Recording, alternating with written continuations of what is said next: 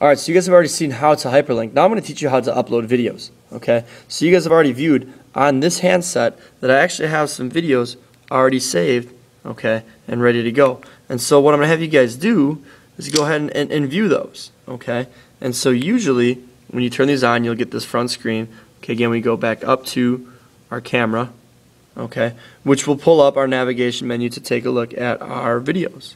And so once you get in there, these are either our videos, okay, or our pictures. And so to get these on a computer, you need to do a couple things. Okay, first, you can just lock the screen like so, okay. Then as you have that here, I need to put this down, you need to plug this into the iPod Touch. Okay, so your computer and your iPod Touch actually need to be connected.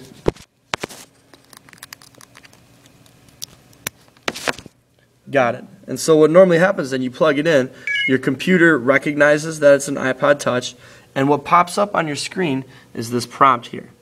Okay. Now to get the pictures off of the iPod Touch and onto your computer, you click this prompt, move down to the Microsoft Scanner and Camera Wizard. Click OK. And so it's going to take you through a bunch of things. Now this first screen, you can just hit next.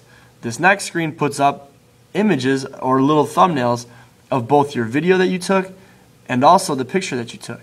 Okay, you can check which ones you actually want on. Now right now neither of them are checked. We're going to check both of them and have both of those upload. Click next for the ones that you want. Now it says what do you want to name these. Okay, it doesn't really name what you name these, whatever you want.